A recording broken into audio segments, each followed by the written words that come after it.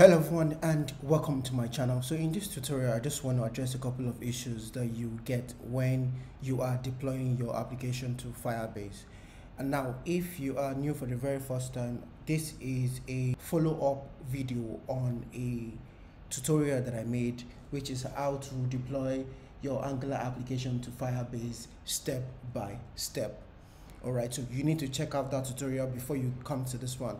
You only get here when you are experiencing issues like the page is not found, and another issue of getting the default Firebase hosting page when you have done the Firebase deploy command. So in this video we want to address how to solve this issue. So let's go to Firebase application, to Angular application. Now in this app we have already set up everything. So to know the step-by-step process on how to deploy your application to Firebase, once again check out my previous tutorial on how to deploy your application to Firebase step by step. I'll put a link in the description below. Alright, so you've done all of the steps, but you are getting this error, page not found. Alright, and the reason why you're getting this, we address it in a bit. But if you are getting the other error, which is the default Firebase hosting page, you'd have to, so when you're going through the Firebase init guide, so you do Firebase init, when you go through the guide, you will get to a part where you want to select no when you are asked to overwrite the index file. Select no for that, and that should solve the problem. And let's say you've done that and you are still here.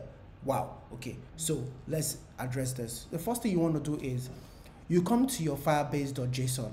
You see this guy here, public dist/firebase deploy.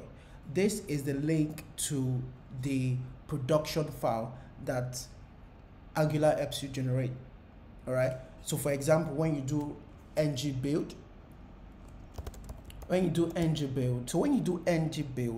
the build generation completes, and then this dist folder is created for you. You can see in this dist folder we have a subfolder called Firebase deploy, and then we have another subfolder called browser. Now if you check carefully, you will see that the index.html, this is what we want this is what we want Firebase to deploy for us. You see that the index.html is inside a folder called browser. We don't need to be inside the browser, we need to be inside the body of the Firebase deploy. Or the reason why I'm saying this is because if you go to your angular.json, your output path is directing to the dist/Firebase deploy, no browser. So you can do that here. You can change the output path here, or you come to your firebase.json where you have the public hosting. All right, make sure you have your rewrite as well, and then the destination is index.html. Where you have your public, right? So because we have this guy right here, when we do Firebase deploy, it won't work. So we do Firebase deploy. All right, so we have this guy right here. Let's copy this. I think same thing as this guy. Paste it right here. So we get page not found. All right, so how do we solve this? Now we are going to route our public to dist/Firebase deploy /browser. So let's do that, /browser. All right, so after that particular change, I'm going to clear my console and I'll do Firebase deploy again. All right, so let's go back to our page and just refresh. You see our Angular application has been deployed, Firebase deploy. All right, so let's say another way of fixing this is, let's take out this guy right here. Okay, and I do my Firebase deploy again.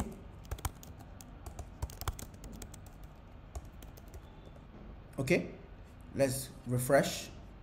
We get this error. So another way of fixing that would be, this is a hacky way, but you just copy all of the files inside the browser folder, and I'll hold my shift, copy this, everything inside here, then drag and drop inside the Firebase deploy.